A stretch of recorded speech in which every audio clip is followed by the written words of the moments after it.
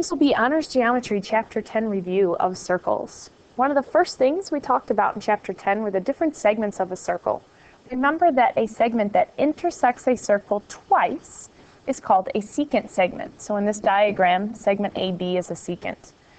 A segment that intersects a circle just once is called a tangent segment. So in this diagram, CD is a tangent segment. Remember that if a radius is drawn to the point of contact with the tangent, then it always forms a right angle.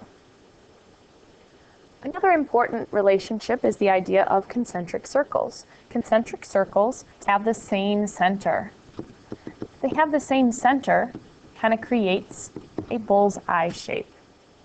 So circles with the same center, there's lots of different relationships that we can build upon. One of the common uses of the concentric circles application was in reference to a segment that was a tangent to the smaller circle and a chord of the larger circle. So that might look something like this. This blue segment is a chord of the larger circle, but is intersecting the smaller circle just once and is tangent to it. Remember that if a radius is drawn to that point of contact, it can create a right angle. So the radius of the smaller circle, the radius of the larger circle, and then half of the chord would create a right triangle, and you would have the ability to use Pythagorean Theorem to fill in and find missing information in that case. Moving on to the angles of a circle. Angles of a circle, their measures depend on the arcs that they intercept. There are essentially four different types of angles. The first is an angle whose vertex is located at the center, known as a central angle. When the vertex is at the center, then the angle measure equals the arc measure. So the central angle in this diagram would be 92 degrees. When the vertex of the angle is located on the circle, so on the circle, then the angle is exactly half of the intercepted arc measure. So in this diagram, again, if that intercepted arc is 92, then the angle measure would be 46. When the angle has a vertex inside the circle, not at the center, then the angle measure equals 1/2 the sum of both intercepted arcs. So that would be the intercepted arc of the angle itself, as well as the intercepted arc of the vertical angle's arc.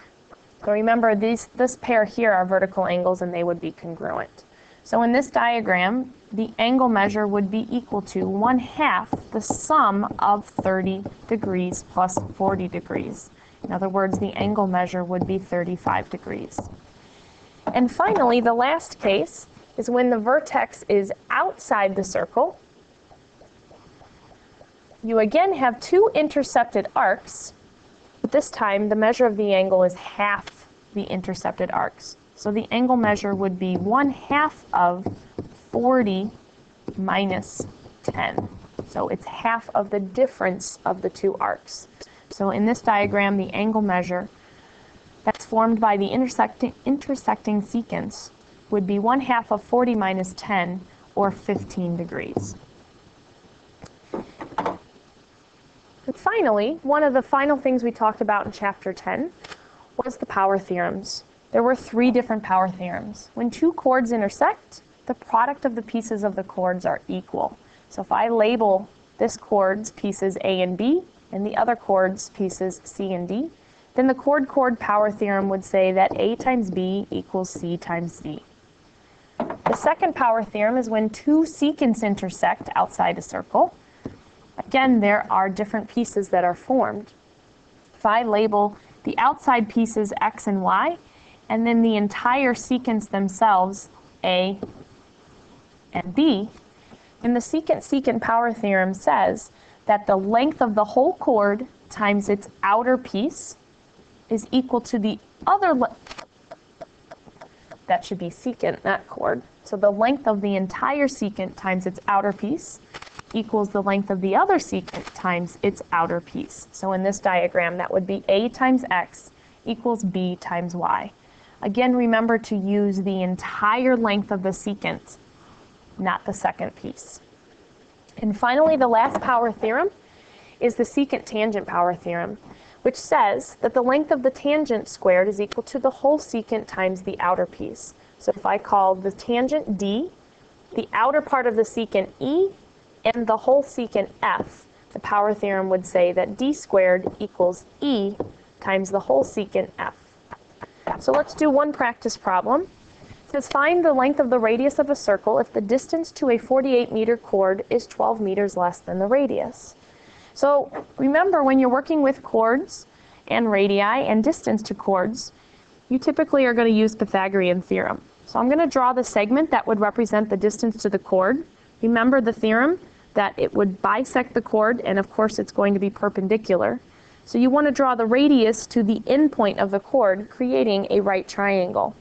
Since the radius is what we want to find, we will call that piece x.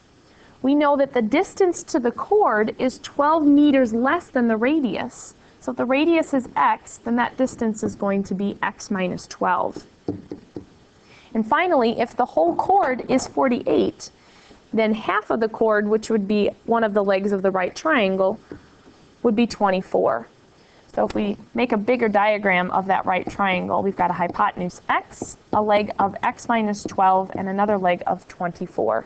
We can apply the Pythagorean theorem to solve the quantity of x minus 12 squared plus 24 squared equals x squared. To FOIL x minus 12, you would end up with x squared minus 12x minus 12x plus 144 plus 24 squared, which is 576, equals x squared. The equation looks a little complicated. However, the x squareds would cancel each other out since they are on opposite sides of the equation. Combining like terms, we'll get negative 24x, and that would equal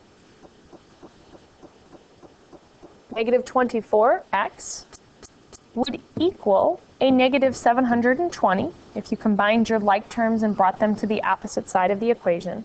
Divide both sides by negative 24, and you will find that x, which represents the length of the radius, is 30 meters.